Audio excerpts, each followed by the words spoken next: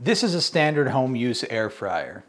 You're likely familiar with it if you have kids or live a busy lifestyle where you need to be able to make food on the go. It's a very convenient way to quickly prepare dishes. And today we're going to answer the question if we can take this and replace it with this. Air frying is something that typically you want to use when you're on the go. You need something quick to make. What I'm going to show you today is a quick and easy Sockeye Salmon Street Taco. Let's take a look at what we've got. Okay, so let me show you what I'm working with today. Obviously, convenience is the word that comes to mind when you talk about an air fryer. So when I think convenience, I think I'm on the go, I want something quick. I think street tacos. So today I'm gonna make Sockeye Salmon Street Tacos.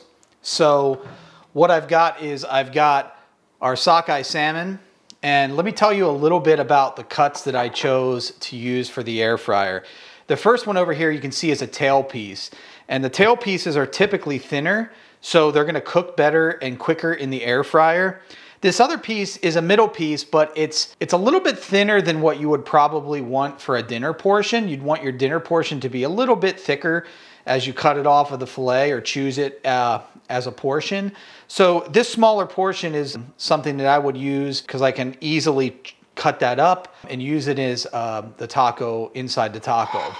So I've got my salmon there. I've also got my, of course, street taco tortillas that will go great. You can use any type of tortilla though. If you want to do a burrito, you want to do a flour. I've got, of course, staple salt and pepper.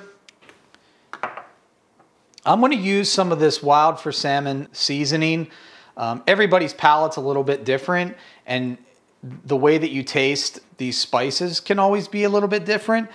This one to me really does kind of go with like a Southwest style meal. So I'm going to use that on my portions. Of course, some olive oil to coat the salmon in. What I'm going to use on my taco is, over the weekend, my wife had made this dill pickle spread that we were using in with some tuna cakes. But I think it'll be good if I'm just going to coat a little bit of that on the tortilla to put with the sockeye, sprinkle a little bit of cheese, maybe some lettuce, and go from there. But you can really use any type of taco sauce or something like that that you'd like, that just to whatever your taste prefers. So I'm going to go ahead and prep my salmon portion. I'm just going to take a little bit of olive oil, put on the portions, rub it in. Going to try to keep some of that moisture in throughout the air fryer. Obviously, if you've ever air fried before, you know that the air fryer itself can suck a lot of moisture out of protein and meat when you're in there. I'm going to put a little bit more on there just to cover those portions that way. From there, I'm going to take a little bit of my Wild for Salmon seasoning. I'm going to put some of that on there. So I'm going to coat some of that on there. And then, of course, I'm going to do my salt and pepper to taste. Ground pepper, like Captain Steve. I'm a huge fan of pepper on anything. So I'll probably put a little bit more than most. And then what I'm going to want to do next is I'm going to go ahead and preheat my air fryer. You're going to want your air fryer set on about 400 degrees, and we're going to cook the sockeye for about 8 minutes, although you're going to want to check it because you do not want to overcook it and dry it out. One quick tip on the air fryer: when you put the sockeye salmon in, you don't want to overcrowd the air fryer with too many portions.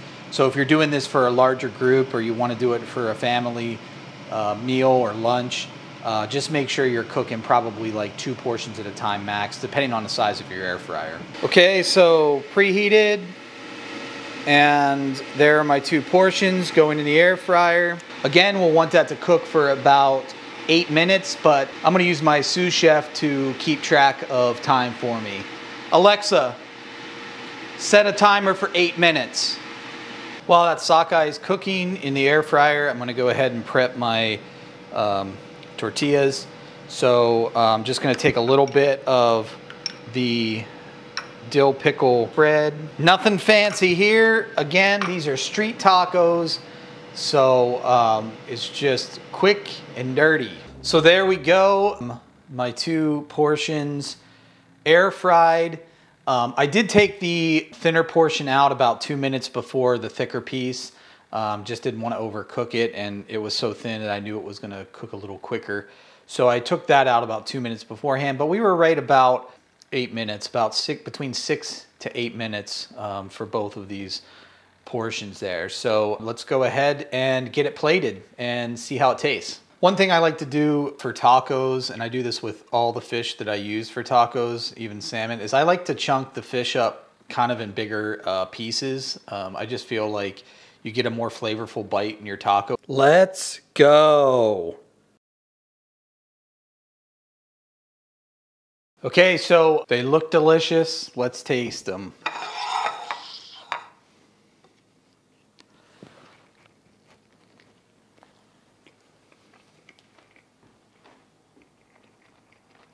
Those are awesome. The Wild for Salmon spice and the black pepper kind of just give it just enough of a kick to kind of be what you would expect from like a taco. These are delicious. If you're gonna want to do a quick lunch, like this is a no-brainer. So now I think I'm gonna go open myself up a Sockeye Salmon taco truck.